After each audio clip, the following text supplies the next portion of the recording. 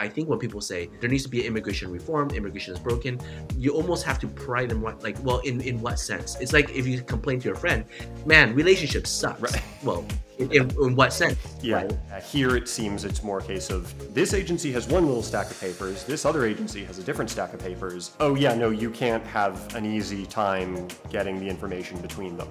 I could complain about it so much more. It's way worse than what you think. What people don't understand about immigration is that it touches on every aspect of what you call life. Welcome to Orbital Media, where we learn about human perspective, culture, and society one conversation at a time. Immigration, a topic discussed so much, but which often falls into a binary of good versus bad, without really much sense of complexity. But it's a very complicated topic, and there's a lot of nuance to the idea of people moving from one place to another. So we're going to talk about immigration, what maybe some of the misconceptions are that you might be hearing in the general mainstream media, and we want to get that information from an expert. So today I am joined by Joseph Tsang. Joseph, I hope I pronounced your last name correctly. Yes. Joseph, you are an immigration lawyer. So very quickly, what do you do? What does an immigration lawyer do? As an immigration lawyer, we help clients, but clients come in all sorts of different circumstances. It's not just people who are overseas needing visas to come to the United States. Let me kind of break it down for you so you could see the complexity of it. And that's potentially the first misconception, right? So there's people who want visas to come to be a student. There are people who want to get a visa to come and work. But then there are also people who are here wanting to stay and get a green card. There are also people who are trying to come, but they can't come because of certain of their family background, because of their work experience, and so they can't get a visa and they're trying to. Maybe the consulate shut down and they're already granted a previous visa and they try to come in. There are people who have green cards already who want to be citizens. There are people who have green cards who've left the United States and they can't come back and they want to come back. There are citizens who've left the country and want to abandon their citizenship. There are people who have crossed the border illegally, but if you kick them out and deport them, it will cause the United States severe harm. And so how do you go through that process to grant them a stay temporarily or indefinitely? So that is everything encompassed under immigration law. It encompasses non-immigrants, it encompasses illegal immigrants, it encompasses people who are trying to get green cards, it encompasses people who already have rights as green card holders or as citizens. And as an immigration lawyer, we are helping people in all spectrum of that journey and help them navigate that process. Okay, so I want to, if you're okay with it, define a couple terms up front. So for people who hopefully know what all these things mean, I just want to be clear that they're clear on the vocab. So first of all, the topic of a green card, which you're referring to, as well as something called a visa. Now, those terms are thrown around. I have a general sense of what those are, but for the people listening, could you define for us sort of generally what is a visa? What does that mean if a person has a visa? What is a green card? What does that mean? And then a citizen, right, is you have a passport and you are a citizen of that nation. Yeah, so let's work backwards. So most people understand what being a citizen of a country is like. Being a green card holder is a lawful permanent resident, which you could think of it as like a baby citizenship. Now, a lot of people forfeit their green card. A lot of people's green card gets canceled. And so just think of it like it's a baby citizenship. It comes with certain rights and privileges, but it also comes with certain responsibilities. And for example, as a green card holder, you're technically not supposed to leave the country for too long, whereas as a passport holder, you can leave, easily. And the consulates are there to serve citizens as opposed to just lawful permanent residents, right? So lawful permanent resident as a green card holder, you have, basic rights and privileges. Now, visa is it's a baby green card. You might be able to enter the United States. You might be able to work in the United States. You might be able to have certain benefits from the US government, but it ends there, right? So a visa, think of it more like it's a ticket like that you bought to Disneyland, and now you're able to enter the park and you can do certain things. But that's it. You're not an employee. You're not an owner, right? Whereas citizenship, you could think of, I'm an owner of this country. right? I can vote, I could Right. do all these things. Green card, okay, you're like an employee, you're here working, you have certain rights and privileges, but you're not an owner. So it's good to think of it in that way, right? Citizenship and then green card and then visa, they're all like baby versions of each other.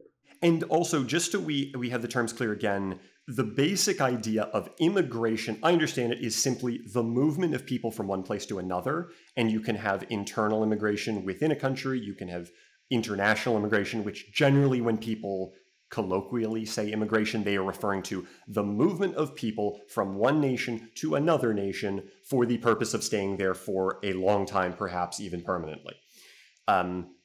And then there's the concept of legal immigration and illegal immigration. Legal immigration being you have the legal permission and the right of the country you are coming to come there and to spend time there and to work and be present within the borders.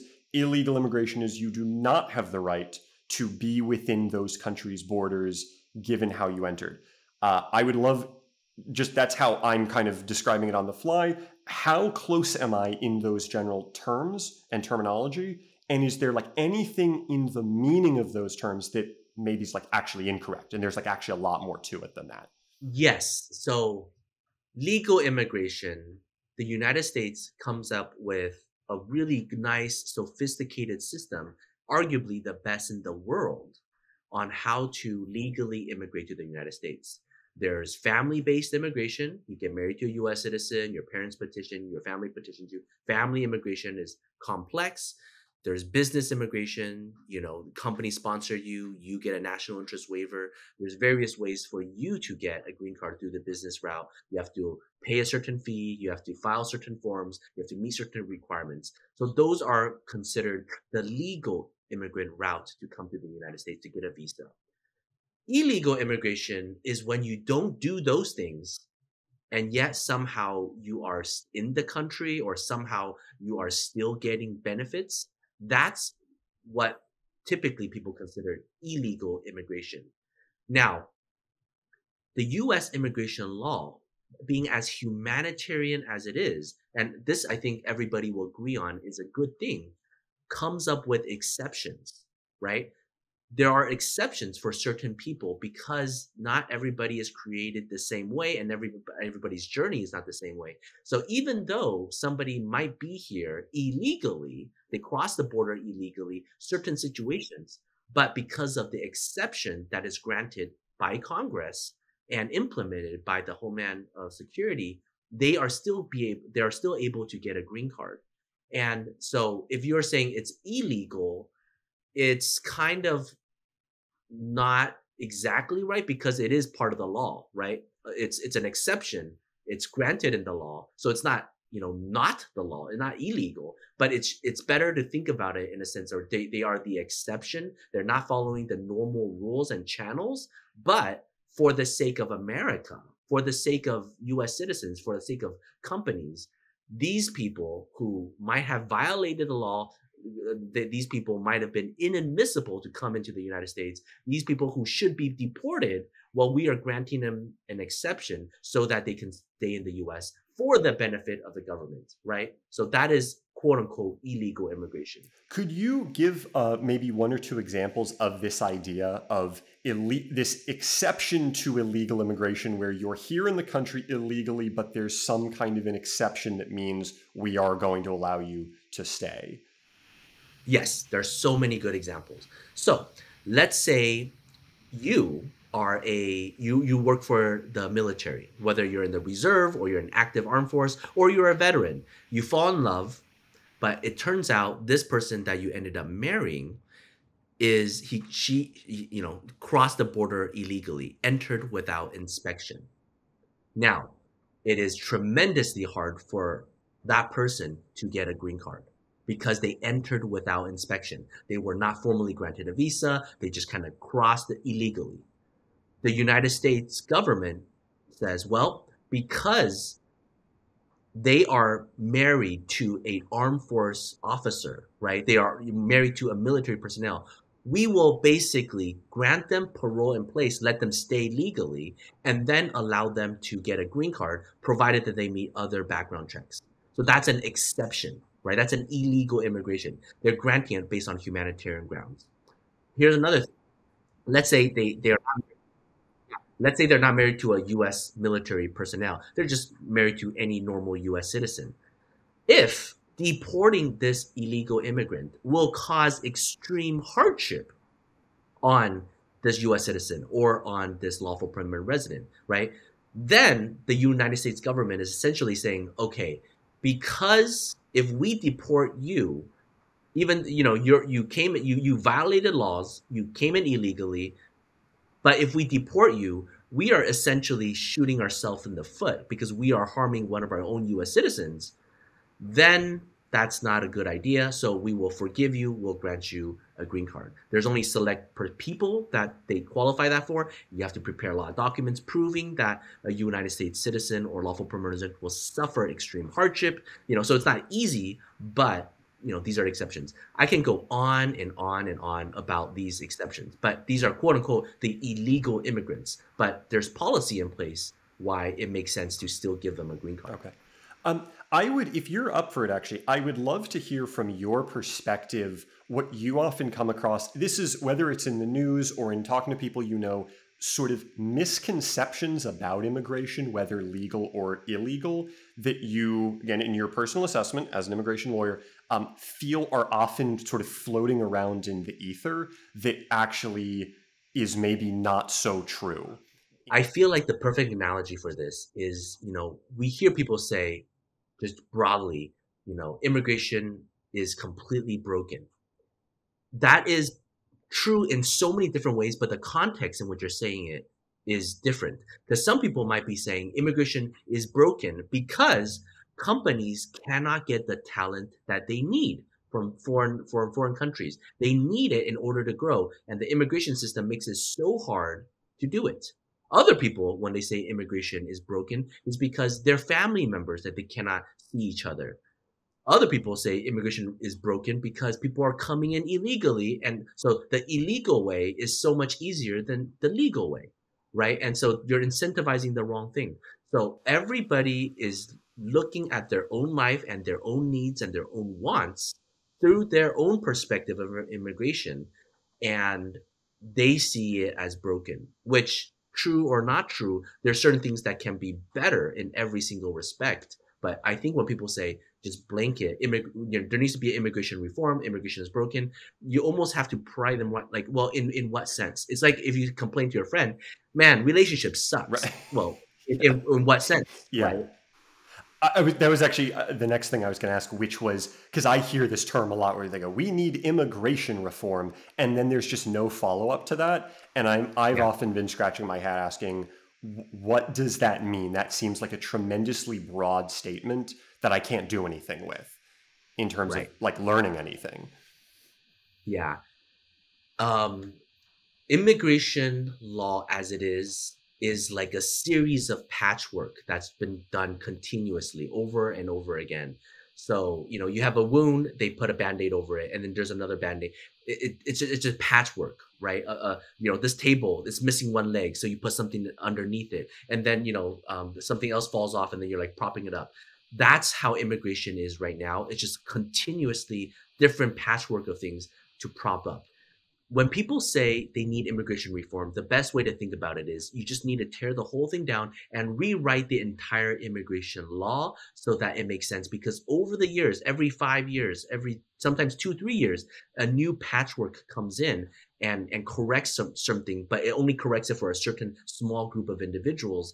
But it's because the whole world keeps on changing, and the world is changing faster than Congress can take care of this immigration law. And I guess in your personal work, what do you find are often, because it sounds like there are a lot of major issues with laws that are, whether they're outdated or they just don't work, in as least technical terms as possible, assuming you are talking to someone who is not an expert in this at all, what are some of the big problems you run into in your work? The work that you do, you keep feeling, I'm getting really confounded by these aspects of how American immigration works.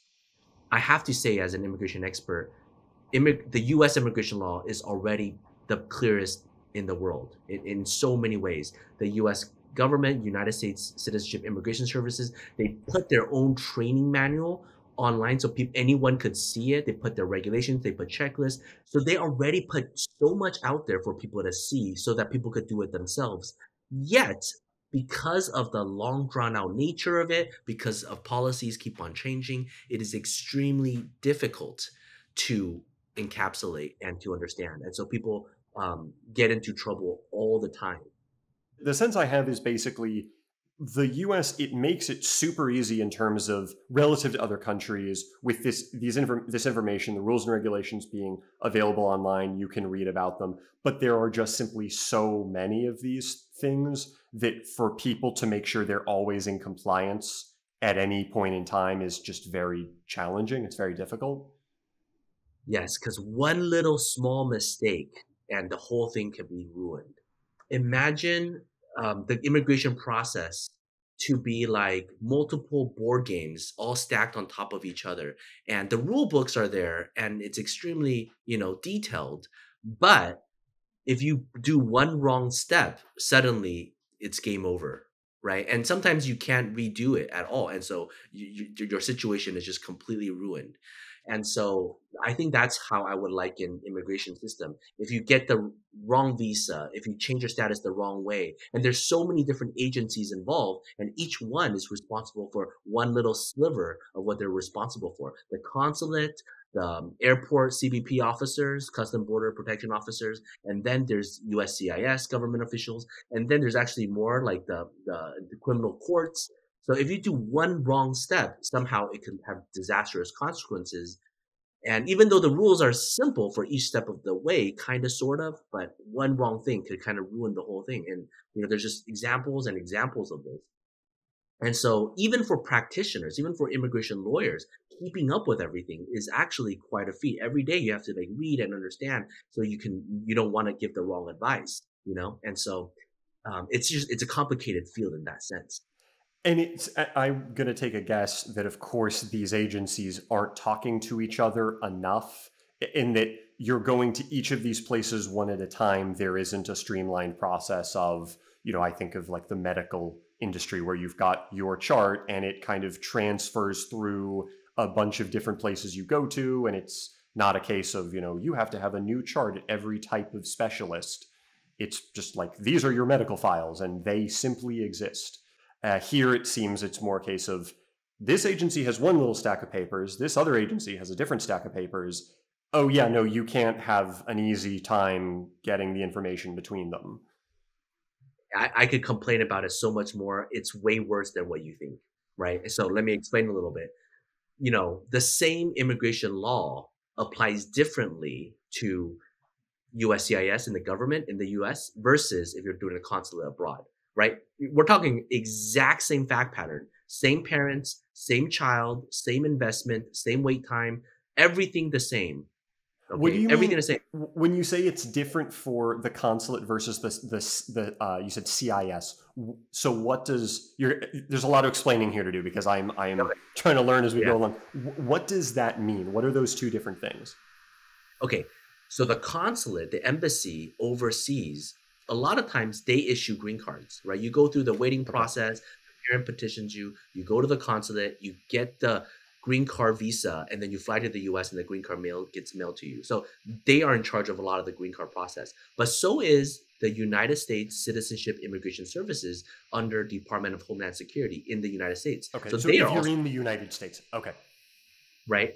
And two agencies, both granting green cards essentially, but one law applies to the USCIS is different than the law that applies to the consulate. So the same fact pattern, same father, mother, child, goes to the embassy and their green card is denied, but you come to the US and the green card could get approved. I'm curious. So same group of people, but it would be two different sets of laws if you're in the U.S. versus if you're abroad applying to a consulate. That's very odd, and I imagine there's a ton of other examples of that, of these weird inconsistencies, and it doesn't even make sense as to why there would be such inconsistencies for this. For example, the same, it could literally be the same person. Exactly, same family, and we've done a lot of cases like that where the consulates deny them, we bring them to the U.S., adjust status, and they get the green card. I'm specifically talking about Child Status Protection Act, and And, agencies do their math a little bit differently. And so the consulates overseas are saying, well, I don't want to use that calculation method. It's like, how can you choose to use which math, right? But they can choose. I would be curious to hear about. You mentioned the US is already the best system in the world, and it's filled with all these other problems. Without sort of dunking on a specific other country, are there other countries where you know a little bit about their immigration system and you could compare, here's actually what the US is doing very well versus maybe some other countries with, large net inflows of people? So yes, I'm not going to name any specific That's countries, fine. That's fine. Yeah. but let's talk about just the general idea, right? So some countries, even very first world countries, they don't have a high number of immigration rate. They don't want immigration and they don't welcome immigration, and other people don't want to immigrate there. So there's a lot of countries that are like that. The US, because of its founding, has always been a very big nation of immigrants. With all the bad rep that it gets, sometimes it is a nation of immigrants welcoming a lot of people. So that's one thing I want to mention. The second thing is, if you just look at the past 10, 20 years, right? And especially just the past few years, what happened in Afghanistan? What's happening in Ukraine? What's happening in Israel? And obviously Gaza, Palestine. Where are most of those people needing to go to or want to go to? Primarily on the US. And the US, because of all of these incidents in just the past few years, sectioned off huge departments within each agency to prioritize helping people from Afghanistan, from Ukraine, from Israel, and from Gaza, to try to get them in safely, because there's family members here, there's businesses here, and they need them. And so, if you think, why do we have a migrant crisis with millions of people, like 1 million, I think, per month, and then it went up to 2 million per month crossing the border? They're not going past the US to go to Canada, right? They're not staying in Mexico. They're not going to other countries. They're all pouring into the US. So, and that's per month I'm talking about. And this trend's been going on for like decades. So if you think about that, the US immigration system has to deal with all the countries in the world and people trying to come here, and the natural disasters that happen everywhere else. If there's okay, so I'm not even mentioning, Afghanistan, Israel, Gaza, let's say for the sake of argument, that is self-inflicted by the US. Okay, let's grant that argument. We inflicted that, so we have to help them. Let's say there is a volcano that erupted in a particular country. You know what the US does? The US says, okay, anybody from that country that needs to come here or who is here already, we'll grant them a TPS so that they can stay here while their country is going through that turmoil. Very few other countries have similar different policies like that. And a so TPS is that a temporary permanent what does that stand for? I forgot. Okay, it's okay. But it's like you can stay here temporarily because there's a humanitarian crisis in your country. Okay.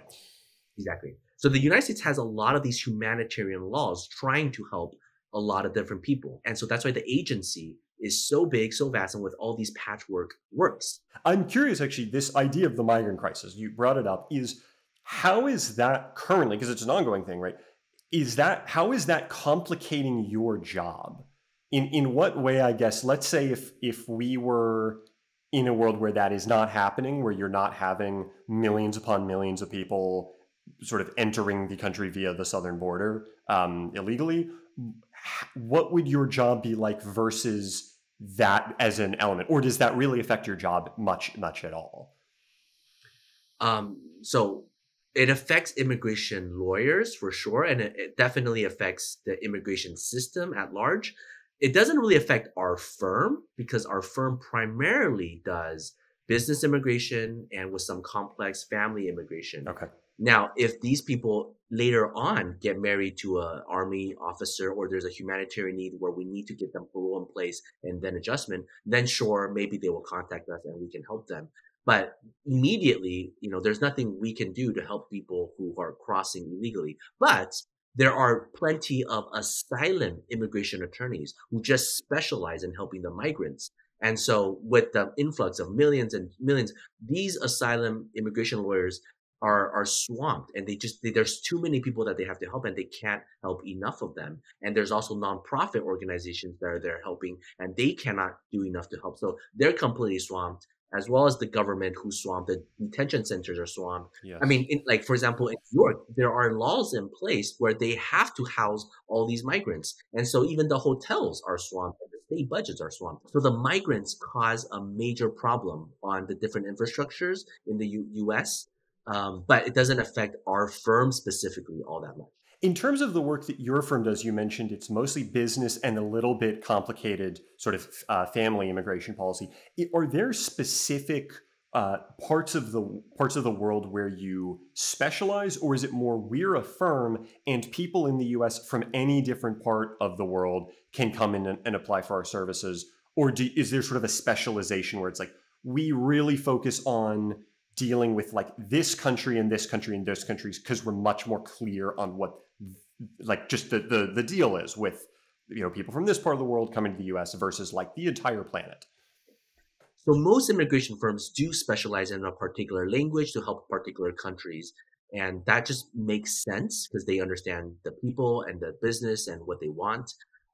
We also so we have that. We have offices in Taipei as well as in Shanghai, but we also help a lot of different people with a particular need. For example, if you are a green card holder that have left the US for a particular amount of time, usually over 6 months, a year, you get in trouble when you come back. So we've been helping people from all over the planet, including from people in Europe and people in Africa, all sorts of issues. When they're trying to come back, we specialize in that. We also specialize in international students who get in trouble with their school and then now they somehow lose their status, how to get their international student status back. You can imagine a PhD student who been here studying for like 8 years plus undergrad, and suddenly one little mistake by the school, now everything is ruined and they get deported, right? Like that's a nightmare, but we help them fix that. So there are certain services that we do and we help everybody around the globe, but we also have offices in specific countries that we help a lot of people there.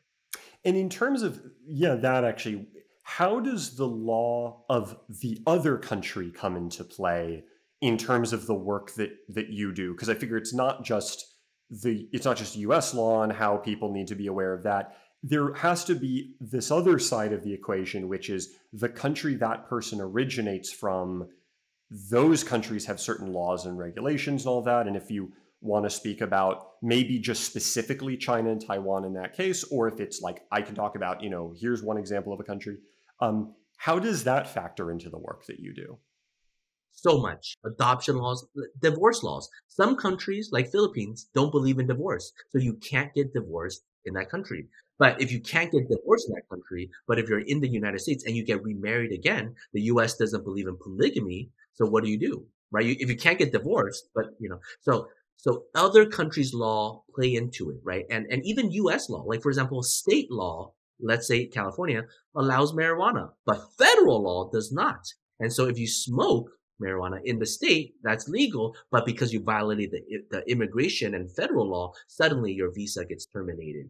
And so state law, federal law, overseas law, the adoption law, right? If you are claiming somebody is your child because you formally adopt them in that country, sure, maybe you complied with that country's adoption law, but the United States doesn't recognize that adoption law because they need to comply with the Hague Convention, was an international adoption law. Right. So you need to think about international law. You need to think about that country's law. You need to think about your own state law, and you need to think about U.S. federal immigration law. So it's an intersection of all of these. And that's partially why I love immigration, because you constantly learn new things. Yeah, I'd be very curious actually if this is too in the weeds or not able to talk about it, but like an example of maybe how law might be different if someone is immigrating from, and without getting into the geopolitical aspect of this, like Taiwan versus mainland PRC China, as an example of here's how it's different when I'm communicating with law on our side versus law on the other side. So many things. Homosexuality is permissible in Taiwan, Yes. not permissible in Right. China. It is legal in Taiwan now. Yeah. There are many places in Asia that it is still a criminal. It's a criminal act, but in the U.S. now it is federally legal to petition a homosexual partner. It wasn't always. I mean, I think DOMA was struck down. I think 20, it was like 2014-ish, yeah, 14, I think 15, so. somewhere around there. Yeah. So prior to that, you cannot petition your same-sex couple, your spouse, right? But now you can. Now, what if you're in Taiwan? You can get married and you can petition them, but in China you can't. And so, what's the solution? Well, then you must fly out of China, go to a place where you can get legally married, and then immigrate to the United States based on the marriage certificate of a different country. You see how crazy and ironic that is? Other situations, China, Philippines, Vietnam, India. Did I say Mexico? If I And didn't, Mexico. Okay. these five countries have a lot of people immigrating to the US so that they have a backlog. So the US immigration system gives them a queue. Now you have to wait in line because too many people before you from your country immigrated. But Taiwan, Korea, Japan, other people are not in those five categories. So their line is much shorter, which means if you are from one of these countries, it will benefit you tremendously if you get married to somebody else who's not born in those countries, and you can go wait in their line if you follow, right? So for example, Yeah. Explain that again. Actually. Yeah. okay, so let's say somebody from Mexico or India who have a long wait time, they get married to somebody who's a Canadian, right? And now they're married to a Canadian, and now both of them want to immigrate to the United States, right? Well, if you use the Mexican wait time, it's super long, but Canadian line it's super fast. So we could just use the Canadian birthplace. I see. Okay. So because countries like Canada and Japan and South Korea and Taiwan and Singapore probably like have much shorter lines compared to so many other countries. If you can basically get into that line, then you go much faster. That's actually another question, which is the idea of kind of when people talk about high skilled and low skilled immigration, they're like high skilled immigration and low skilled immigration, and those are these very big catch all baskets, right? And I have my what pops into my head about high skilled immigration, software engineer from South Korea, low skilled immigration, someone who's working in construction, and just being honest here, probably from what we would generally call the global South. Right. So how does that factor into, again, the work that you do? Do you specialize? Like we pretty much deal with skilled immigration. Or again, just if you have any takes on that, because that's another big part of the immigration discussion. Right. So most of the time, high skill and low skill, that applies to business immigration lawyers, which that's primarily, our firm. We do a lot of that. I mean, we do so much family as well, so I don't want to discount it. But at least my department, we do a lot of business immigration. And business immigration, high skill and low skill, the process, everything is the same. But typically, our firm, we do a lot more high skill ones. But with that being said, I don't think I'm just so removed or so specialized. Like in my opinion, both high skill and low skill is so critically needed in the US that it would be shocking to me if anybody says we don't want high skill or we don't want low skill, because both are tremendously needed. So if you are trying to and actually follow up on that, do you find when you're talking, and again, this is sort of the kind of subjective, not necessarily at your workplace, but like your life outside of work when you're talking to people who are not in your line of, you're not in your field. Do you find that there is sort of implied like commentary about, high skilled or low skilled? Because, I think in the late 20th century, the sense was it was always, low skilled was viewed as the problem. Like, oh, they're coming and Americans are competing for jobs. Now there's also the idea of high skilled immigrants competing for jobs, and that being a complicated situation. Do you find one of those categories shows up more in people's like either positive sense or ire than another? I really think it depends on their worldview and where they are, right? So if you are a software engineer and you are competing with a bunch of other people who need H-1B visas and they are gunning 80 hours and they're doing all this stuff, it's really hard for you to compete. And so you will be disgruntled and you will not like the high skilled immigration because you're up against all these other people. Low skill, let's say you're a server at a restaurant and your wage is not increasing because these restaurants are easily able to hire all these other low skilled immigrants to do a lot of what you're doing, and so you don't have the bargaining power to increase your salary and you're at the mercy of the business and the business is able to do these low skill petitions. Then you might be disgruntled, right? And so it depends on who you talk to. But at the end of the day, from my perspective, seeing the global economy, companies of all sizes, like the tech companies, can't find enough great talent in high skill and low skill. If you're a farmer picking apples and picking fruit, you can't get enough people to come to the US to do these farm work, right? And so from the business perspective, it is gravely needed. But from each individual US workers perspective, seeing your competition, maybe you have some disgruntled feelings because your wage cannot be higher. What would then, yeah, this would be a follow-up actually if you sort of had a person from either side, right? This is the completely everything's amazing and this is terrible, shut it all down. If you were talking to the everything's terrible, shut it all down, like what, sort of your classic, like the super anti-immigrant type person, what would you kind of want to tell that person? Hey, look, actually, there are some very positive things to this, and here's why. I would tell them, almost everything you enjoy in this life, let's just go through what you love. Everything would probably be not possible without the immigration system that we have, right? The population growth that we have, the economy growth, Silicon Valley, everything you enjoy from the Apple gadgets, computer, Zoom, right? So many great things were created by immigrants.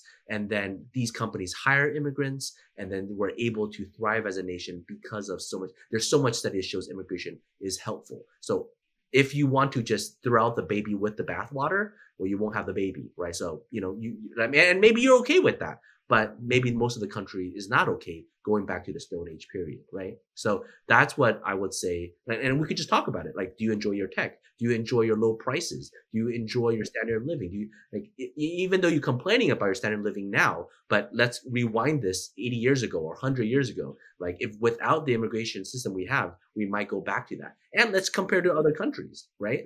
That don't have these massive immigration. Well, then maybe the population is dying. Maybe your social security will be cut in half. All these problems. So if you enjoy that, well, then maybe you should run for president and see if everybody is going to be aligned with your vision. And what this would be more, it's not so much like, I want to hear the anti side because it's a good case, but more the case of if you were talking to someone who is immigrating here, and it was sort of this idea of like, there are people who are maybe disgruntled about things who live here. What's something maybe this person who's immigrating here should think about or should like take to heart and understand if they're moving to the US? American culture is very different than where you came from. So definitely learn about it because you are in a new place and you want to respect them. You are immigrating to a new country. Try to learn its customs. You are immigrating for a reason. You like this country. And so learn its laws, learn its customs, learn what's normal, what's not normal. And, and anything that you're bringing from your old country, what you found is normal. And if it's illegal here, definitely don't do, right? Because every country has their own customs and laws that actually is strikingly different than the US. And so, don't bring those quote unquote bad habits over. I think that'd be a very good one. There's also the other aspect too of this maybe doesn't get into immigration law, but I think about a couple people I knew sort of these were like the parents of friends of mine where even though they had been in the country for a very long time, like decades and decades and decades, they basically had never learned English, which I personally found was very odd, actually. Like, and I don't mean that from like a, anti-immigration standpoint, just the idea of like, how are you in a country for 40 years and you haven't learned the language? Do you have any thoughts on like, is that a thing that you sometimes have encountered in the work that you've done? And if you have a perspective on how that also factors in? Yes, absolutely. So we see this all the time and in every culture. And it's not just, we cannot just pinpoint, oh, only one culture, one country Oh, of course does not. that. Yeah, this wasn't like a one country thing. It was like very different countries. Yeah. And so it's all across the board. Now, I think what you should think about is, what is the alternative? Should we have a system where we force everybody to learn English and to assimilate? And what is the benefit of that? Now, when you start thinking about that in terms of a policy standpoint, under the government, under the law, you will probably realize, wow, if we do enforce that, taxpayers will have to spend a lot of money. They will have to spend a lot of money. It will probably curtail the number of immigrants and the process. And do we want that? And maybe the answer at the end of the day is no, it actually doesn't benefit us economically. If they can't speak English, well, then maybe they won't apply for certain benefits and they would otherwise get. And so the government saves money. Or if they do have to apply for those benefits, they will have to hire a translator, and that's money spent in the economy. And now somebody has a job. And so maybe it's okay to not force people to assimilate. I've been practicing for a long time and I understand there's the citizenship test, which technically, if in order to be a citizen, you need to pass the reading, writing, speaking, and civics test. I was young enough where I understood how USCIS used to be much stricter. They make you write a paragraph, and if you get a period wrong, a capital letter incorrect, you fail the test. So think about that, right? They say a sentence to you, you have to completely spell every single word correct, punctuation and all. How many people would you know that would fail this test right now, even going through university? Probably a good amount of people, let alone a 50-year-old, 60-year-old who just immigrated, right? So it used to be that way, but it moved far, far away from that, where it's like, just write that sentence. If a second grader, third grader can generally make out what you're trying to say and write, that will be good enough. And so that's kind of the standard in the writing portion now. Now, if you can't understand the English at all, you can't have a conversation basic, you can't tell them your name and your address, well, you still fail the test, right? But basically do you have enough English proficiency to survive, to hire somebody to help you? If you do, that's good enough. We don't care about the whole assimilation thing. So, right or wrong, you guys, you could think about it. But in my mind, it probably stimulates the US economy a lot more by not being so strict on the language requirement.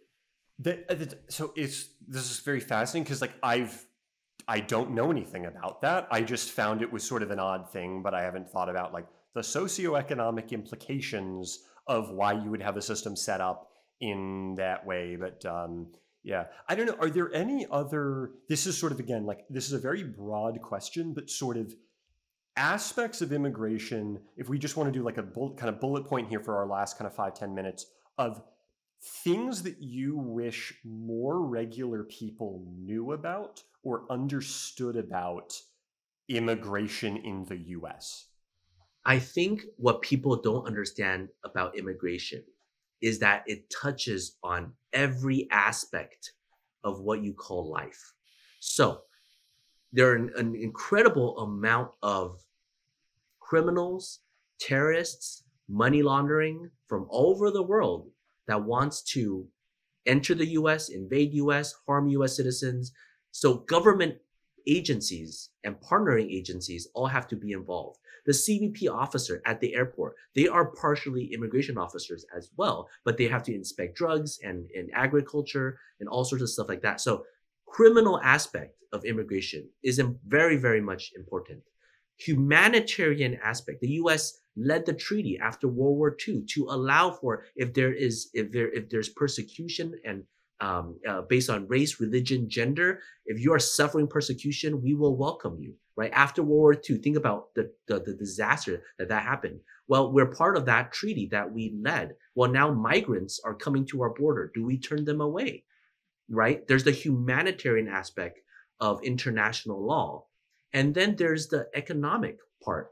Department of Labor. We can't let everybody in because then US people would be without jobs.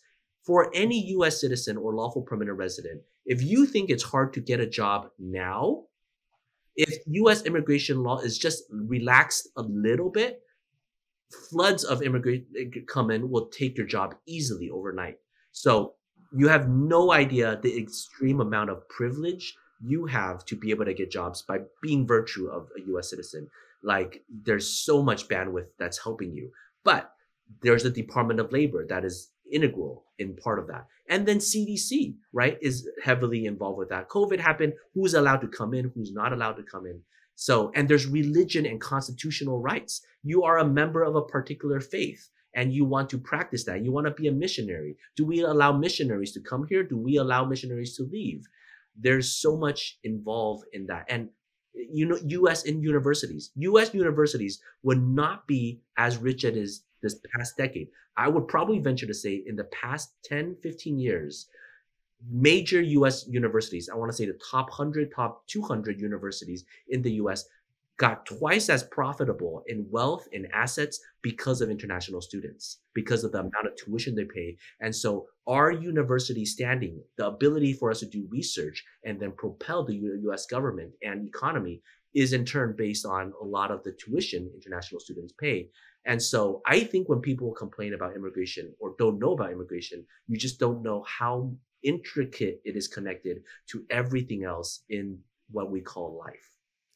And that those takeaways are you have the humanitarian aspect, you have the economic aspect for business and jobs, you have the criminal aspect, there is the academic aspect, people being in schools, and then you could say the family life aspect too, people that you're related to, that you fall in love with, et cetera, underpinning, which are massive, massive buckets of what makes the country exist and how it runs and all of the complicated things around that.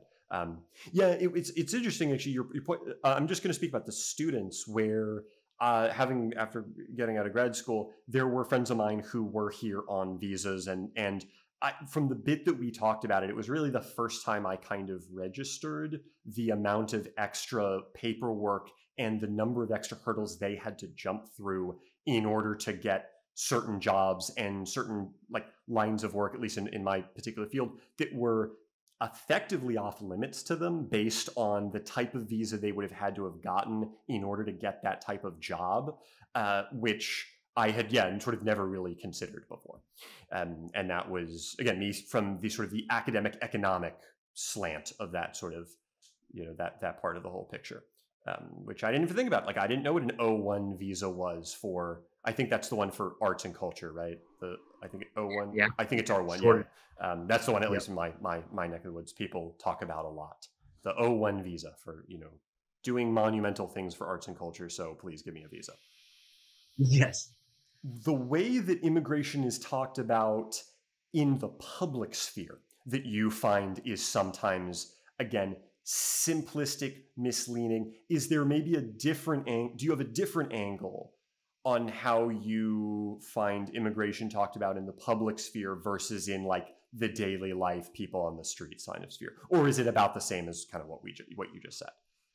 I think it's generally the same. I think the one thing I would like people to know and talk about more is how great our immigration system is. That's something you almost never hear about. I never hear that. Which is truly remarkable. And again, I want to put my name on this, that I think it's one of the best in the world, given all of its aims and goals. And so if people can know the benefits that it brings, as broken as it is, the benefits that it brings, that I think that would change the narrative a little bit more. Doesn't mean it shouldn't be fixed. It definitely should be fixed, but we're fixing a great thing. But it's actually, life could be a lot worse than it currently is. Oh, yeah. I think that's a great note to end on, because I would say the same thing. I don't think I've ever heard a positive thing about the system, even from people who are very anti-immigration aside, even the pro side, it's always negative everything the processes are negative, everything's terrible. So I've never heard anything positive. That's a really nice note to end on. And Yeah. I think it's a good note we can all take away, that like Thank- we can have a little bit of pride in the American immigration system, that it does actually work better than many other countries. yes. Well, Joseph, thank you so much for coming on. I've had a great conversation with you. I learned quite a lot. And for all of you, if you made it this far watching, dear viewers, dear listeners, thank you so much. Don't forget to subscribe and like the video, as well as check out more content that we have coming out in the coming weeks and months. And I will see you next time.